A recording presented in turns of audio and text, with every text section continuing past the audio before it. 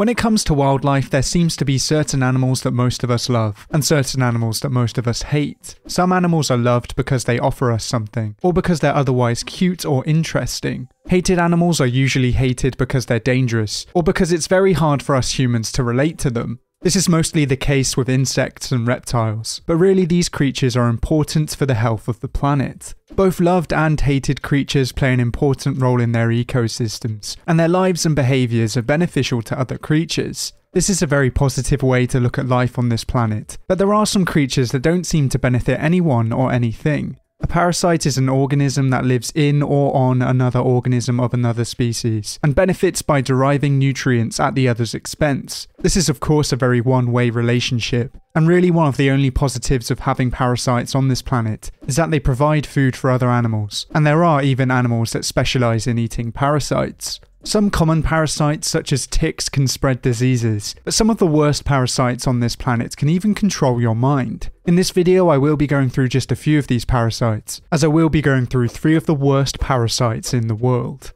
The first parasite that we will be focusing on can be found anywhere around the world, and even though it's quite famous, it doesn't have a common name. Its scientific name is Toxoplasma Gondii, and it is capable of infecting virtually all warm-blooded animals. Toxoplasma Gondii is an obligate intercellular parasitic protozoan, and is famous worldwide for causing toxoplasmosis. Although it can infect all warm-blooded animals, really this parasite wants to find a cat. Felids are the only known definitive hosts in which the parasite may undergo sexual reproduction, and this means that it always wants to find its way to a cat.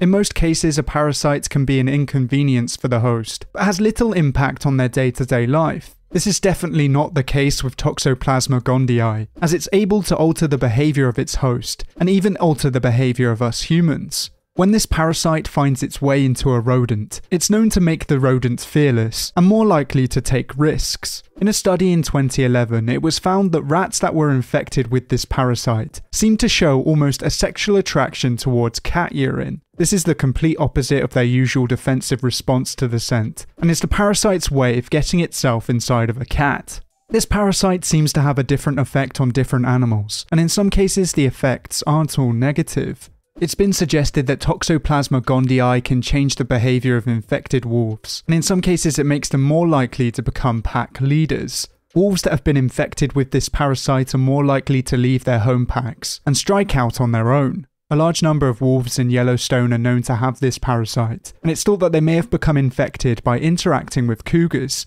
This could either be from stealing prey from cougars, or by preying on them directly. From the wolves studied, the ones that were infected with this parasite were known for taking more risks, and they were also known for being more independent. This could yet again be another way for the parasite to find its way to a cat, but it's proven to be beneficial for the wolves too. Perhaps the strangest and scariest thing about this parasite is that it can infect us humans. Most of the time when Toxoplasma Gondii infects a human, there are no symptoms. This means that you can have it without knowing, and this parasite has no cure. It's hard to estimate how widespread this parasite is, mostly because almost all cases go unreported. It's been estimated that around 16 to 40% of people worldwide are infected, but in certain areas such as South America and continental Europe, the rates can be up to 50 to 80%. In a lot of cases, you can be suffering from toxoplasmosis and not be aware, but in recent years it has been linked with something a little more serious. Not only are people with toxoplasmosis 2.5 times more likely to have OCD, but it's also thought that they are 2.7 times more likely to have learning difficulties than uninfected people. Other studies have suggested that Toxoplasma Gondii is linked with schizophrenia, and this truly is worrying. So far the studies haven't been conclusive, but as this parasite can alter the mind of other creatures, it's not crazy to suggest it's linked to schizophrenia. This parasite is a great example as to why we all hate parasites, and really changes the rules on what a parasite is capable of. But for our next parasite we will be heading into the oceans, and more specifically heading into fish, as we have the tongue-eating louse. The tongue-eating louse is a parasitic isopod, and tends to enter fish through their gills. The males and the females of this species tend to feed on different parts of the fish, as the females go for the tongue, and the males attach to the gill arches beneath and behind the female. It's uncomfortable to think that you have a parasite anywhere on your body, but one of the worst places to have a parasite is in your mouth. Luckily for the fish, in most cases they are unaware that they have the parasite, as the female parasite essentially replaces their tongue. Once the female finds its way inside of a fish's mouth, she will sever the blood vessels in the tongue, eventually causing the tongue to fall off. She then attaches herself to the remaining stub of tongue, and this parasite effectively serves as the fish's new tongue. Strangely, there's not a lot that we know about this parasite, and is most commonly seen when fishermen pull infected fish out of the ocean, or when an infected fish turns up in a fish market. Luckily for us, they're not thought to be harmful to humans, but if they are separated from their host and handled, they are known to bite. Even though this parasite can have a negative effect on the fish's life, it isn't fatal, but if a fish has 2 or more of these parasites, it can cause them to suffer.